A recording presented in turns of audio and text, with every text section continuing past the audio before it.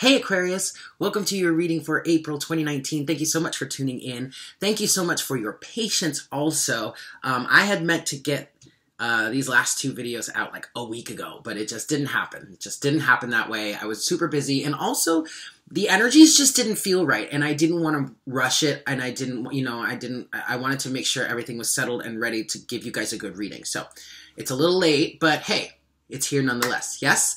If you would like to get a personal reading with me, just go ahead and email me. My email is in the description box below. I don't have all of the readings that I offer listed in the description box anymore, just because it was becoming such a mess. There was just so much stuff in there, and I decided to simplify it. So, also, if you would like to get an in-person reading with me, check the description box below. That gives you some details onto how you can do that. Yeah.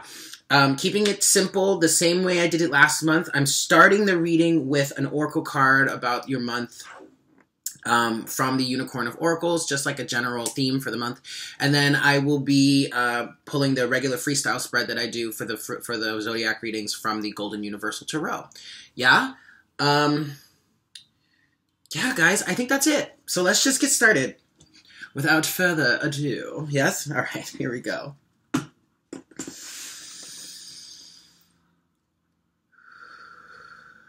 Hi, Spirit. Please make me a clear channel for all Aquarians, Sun, Moon, Rising, and Venus.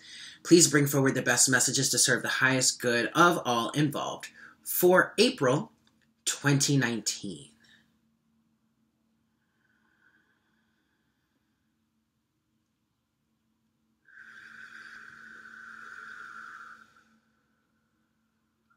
Thank you so much, Spirit. All right, Aquarius, let's see what the theme for your month is. Starting you off with your oracle card here.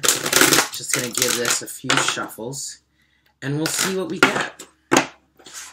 Aquarius, Sun, Moon, Rising, and Venus. Just one more shuffle. Okay, here we go. Aquarius, your theme for the month of April 2019, Aquarius. There it is. What do we have here for you? Action. Okay, now is the perfect time to act. Take inspired action towards your dreams. Move forward with confidence. And it's funny because Taurus got this card too, okay? So I don't know, maybe you have Taurus in your chart. Maybe you are, connected or connecting with a Taurus. You could have a business partner that's a Taurus as well, or some sort of creative partner that's a Taurus. I don't know. You might want to check out that reading. But now April is definitely a time for you to take action, Aquarius. And I don't know why, but for some, I mean, whatever. It really doesn't matter why. But I'm picking up that this actually is financial in nature. It's work oriented, or maybe some sort of creative goal you may have for your life. Also, what's coming through with this card is that you probably have going through a lot of personal changes lately, doing a lot of personal work to improve yourself, to better yourself. You may have, I don't know, Pisces season may have really affected you. I mean, we're officially in Aries season now, but you know, that whole Mercury in retrograde in Pisces, during Pisces season, it was really rough for a lot of us, damn near all of us, you know. So maybe there is a lot of work that you did during that period that now it's time to start taking action from. It's time to start moving forward with any sort of plans or inspiration you may have surrounding that, yeah? Okay, Aquarius, one more shuffle, and then I'm going to get into the rest of the reading here for you. Aquarius, Sun, Moon, Rising, and Venus. All right, let's see what we've got here. Boop. All right, Aquarius. Overall energy. We're starting you off with the Ace of Cups. Very nice. So, okay, I'm feeling very strongly that for some of you, this has to do with making some sort of offer when it comes to love situation, okay? If you have been feeling inspired, if you've been connecting with someone, this really could be a Taurus. If you've been connecting with someone and you've been feeling the urge, or you've been feeling the desire to like take some sort of action, well, here you go, Ace of Cups. go for it, especially with the action card that came out here. Also now, especially for those of you that have really been going through a transitional process, doing a lot of inner work, now is the time to start taking action on your self-care or the guidance that you're receiving in terms of making improvements to your life, okay? Because the Ace of Cups doesn't just talk about like divine love or making an offer to someone. It also talks about loving yourself and filling your own cup. So now it's really time for some of you to really take some action when it comes to filling your own cup. You have the Six of Wands, which is beautiful, victory, and the Seven of Wands, very interesting, with the Hierophant. We really could be talking about a Taurus here. Very interesting. You might want to watch that Taurus reading. I don't know. It might resonate with you, or it might resonate with your situation here. But there's a very strong message, especially for those of you that have really been doing a lot of inner work, okay? Your higher self is coming into play here with the Hierophant that has come out at the bottom of the reading, or I'm sorry, at the bottom of the deck. Six of Wands and Seven of Wands. You really have reached a new level. There is a sort of victory here. And there are greater boundaries put in place. Maybe the action that you need to take is putting those boundaries in place. Or maybe the action is having put the boundaries in place and now being able to really move forward with what it is you truly want to do, where the direction that your higher self is taking you in. And the action could be moving in that direction.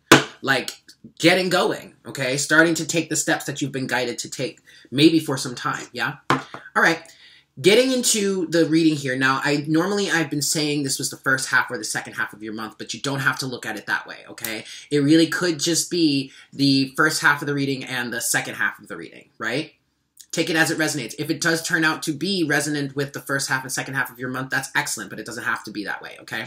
First half of the reading. First set of surrounding energies for you, Aquarius. We have the Queen of Cups. Could be dealing with a Cancerian energy.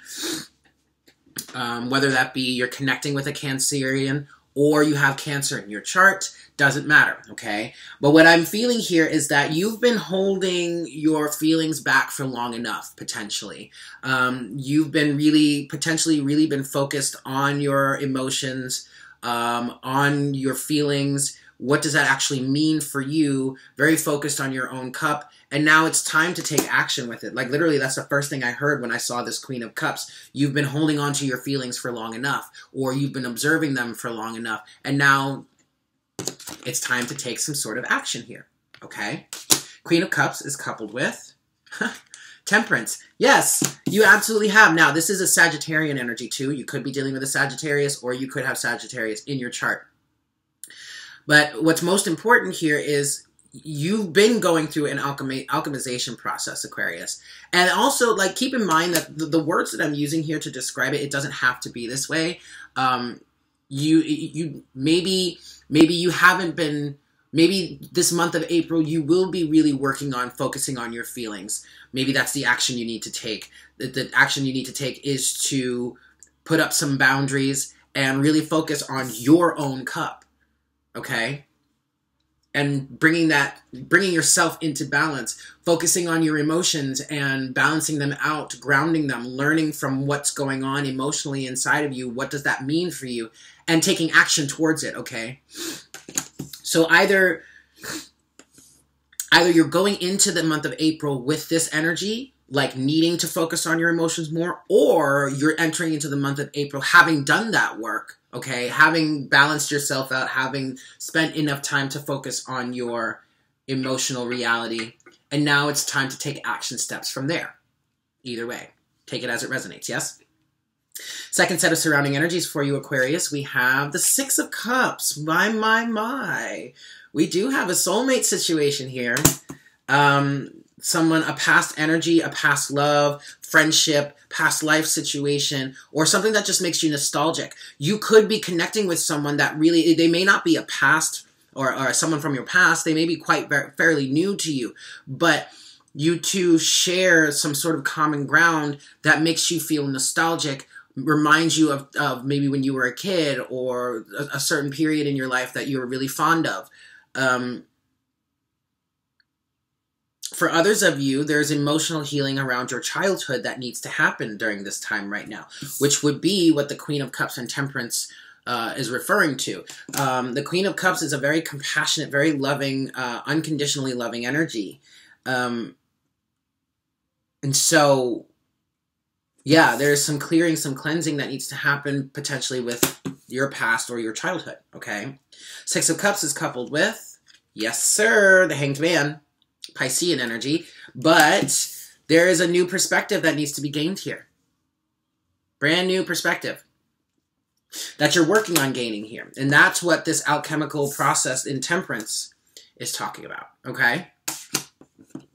Potentially. Again, this is a general reading.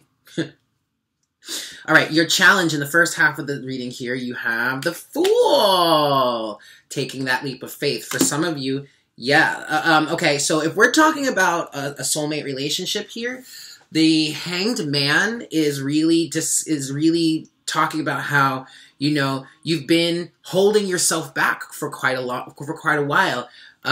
Which is why I heard with this Queen of Cups, you've been holding on to your feelings for long enough. Now there's some sort of illumination or a new perspective, okay? Maybe you've come to realize that you two really do have this deep soulmate bond, and now it's time to take action towards taking that to the next step, potentially. Your challenge here is taking that leap of faith, okay? Moving in a new direction. For others of you, if we're not talking about a soulmate relationship and we're just talking about doing your own personal healing, the challenge is to take that leap of faith in the direction that your higher self, in the Hierophant here, is leading you towards or is guiding you towards, okay? The Fool is coupled with King of Wands. Fire energy, Leo specifically, as in the fixed archetype of the fire element, but also could be an Aries or a Sagittarius. But the biggest message in the King of Wands here is confidence. Stepping forward in confidence, taking action in confidence, knowing what it is that you want, knowing what it is that you're going after, and just doing it. And not allowing yourself to be doubtful, belief in yourself here, that you will succeed in whatever it is you're doing. The Fool and the King of Wands. It's really time to start taking action, Aquarius, in whatever way that is. And Aquarius is a fixed sign, so I do feel like maybe some of you have gotten into a bit of a rut where you are just constantly thinking and gotten to the point where now you're overthinking the situation and you really just need to start taking action, okay? It's entirely possible. The closing message or potential outcome here in the first half of your reading, you've got the Five of Pentacles. Now, this is why I think some of you may have gotten into a rut in overthinking the situation and not taking action. You don't want to be rejected, or you've been dealing with rejection from the past and you just don't want to get hurt. But look, guys, you can't be in this world, especially in the current state that it's in, you can't be in this world without facing some sort of rejection. I mean, you can't. So don't worry about it. Even if you do even if you do hit a brick wall, or a door is slammed in your face, or you experience some sort of rejection, so what? Their fault, their problem, not yours. They don't know what they're missing out. Take your fine ass and go somewhere else. You know what I mean? Like, don't even worry about it. Five of Pentacles is coupled with the World. You don't have to worry about... Face the rejection. Literally, face the rejection head on. What's the worst that could happen? Honestly, what's the worst that could happen? The World is a completion, an ending of a karmic cycle, I'm hearing specifically. This really could be, for some of you, the end of some sort of rejection. But this comes from loving yourself enough to know your own worth. Ace of Cups. So maybe for some of you, this action that you need to take is loving yourself enough to close out this cycle of rejection. Or not, maybe if it's not closing out the rejection altogether, it's closing out the way you respond to it, the way you see it. Maybe that's what this change in perspective is, that's stemming from your childhood, the fear of rejection. Okay? All right, Aquarius. Damn, that's great. That's really, really great. But it's challenging. Not gonna lie, it's challenging, but it's great. Okay, getting into the second half of your reading here. First set of surrounding energies, you've got the Empress. Aww. You see, rejection ain't a thing, guys. Why? Because when you recognize your own beauty, your own abundance, the abundance of the universe, there is no rejection that can really be the end-all, be-all. There is always more where that came from. And I don't mean the rejection. I mean the opportunities. Okay? That's what the Empress talks about here. Abundance.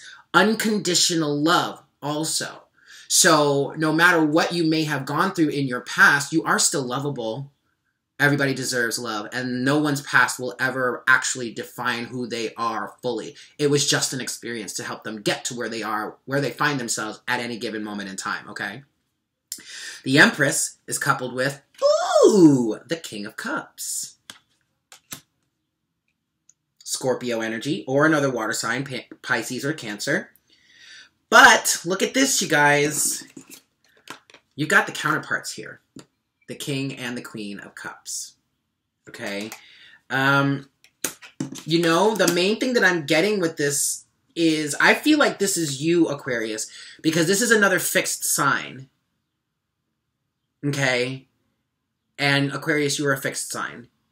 I feel like what this is saying with the with the Empress and the King of Cups, I just feel like this is saying to you, there are plenty of opportunities for you to show your love to someone or express your love to someone. You don't have to worry that you don't have a partner out there or that you won't be able to resonate with someone.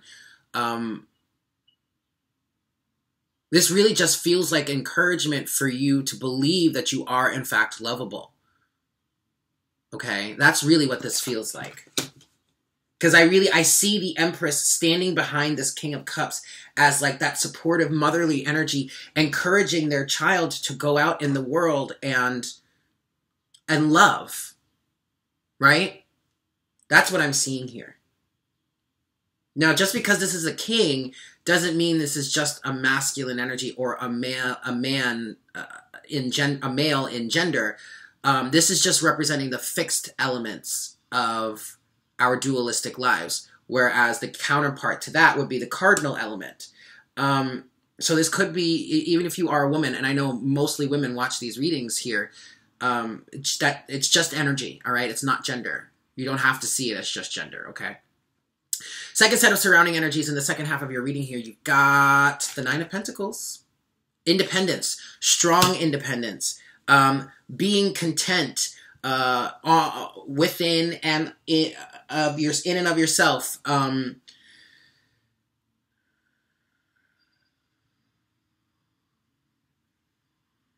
You know, it's funny because the Five of Pentacles to me is an energy of saying, there's something that I used to say a lot, was that no one can really reject you other than yourself. You're really the only person that can leave you out in the cold. Other people, leave yourself out in the cold. Other people may do that. You may perceive their actions as doing that. But unless you put yourself out in the cold too, you'll always have yourself to keep yourself warm. You know what I mean? And that's what this Nine of Pentacles energy is saying. There is, in the month of April, I feel like some of you are really going to come to terms with the fact that you can be okay and actually very content with yourself. You don't have to have another person there for you to make you happy. And honestly, that's just codependency anyway. You want to work yourself away from that. So I do feel like some of you are really going to be either working on that lesson or achieving it this month. Okay, Nine of Pentacles is coupled with, the Five of Wands. But there's conflict around it. There's turmoil around it. There's differing of opinion. And this really could be outside opinions here, okay? Opinions that are external to you, that you may have assimilated throughout your lifetime. This is potentially from like your family as a child growing up, or from like your close friends or colleagues and whatnot. But in the overall energy for the month here, you have the Ace of Cups with the Six of Wands and the Seven of Wands. All right? And that Seven of Wands is talking about boundaries. Setting boundaries for yourself and loving yourself for who you are, choosing to believe what you choose to believe, and receiving a victory from that with the Six of Wands, okay? Beautiful. Your challenge here in the second half of your reading, you've got The Ten of Wands. Wow. Releasing a lot of these burdens. I really do feel like there's a lot of external burdens that are keeping you from manifesting what it is you truly want. There is a lot of influence for people around you that I'm picking up on here that just needs to be let go of. That is what's holding you back. Your belief system needs to be readjusted, realigned, but not just realigned with what you think is better or what some guru says is better. What do you resonate with? What kind of relationship do you want? What do you want your life to look like? Align with that, not with what others tell you it should be. Screw that shit. Oh, come on. Ten of Wands is coupled with Ten of Swords. Looks like that kind of stuff is over, huh? 10-10. Completions, endings of cycles. I mean, you do have the World here, too. Wow. Okay. Well, I like that then. Let's close this out. Potential outcome or final message here for you in the second half of your reading, Aquarius. You have the Seven of Cups. Okay, so this is the energy of looking through everything that is in front of you and saying, okay, what do I want to keep? What resonates with me and what doesn't? But this is from the perspective of your own desires, your own mind, not the influence of others, not what people say it should be, not what people want for you. What do you want for yourself here, okay? Seven of Cups is coupled with the Four of Wands. I mean, damn. This really is an energy of coming into union with your own self and taking action that you feel guided to take internally, not externally, not what your mama, your mom, your dad, your daddy, your auntie, your grandma, your grandpa, your uncle, your auntie, like your cousin, your sister, your best friend, your bro. Like, no. What do you want, Aquarius? How do you want your life to look? What do you want to experience in your life? What do you want in a relationship? What do you want in a partner? Not what everyone else tells you. Okay? So there you have it, Aquarius. Again, thank you so much for being patient with me, and I hope this reading was helpful for you. I hope it resonated. If you would like a look into your own personal situation, please just go ahead and email me, and I will help you get set up. Yeah? But I hope you guys have a great month, and I look forward to connecting with you again soon for the month of May. Yes? Take care. Mwah! Bye.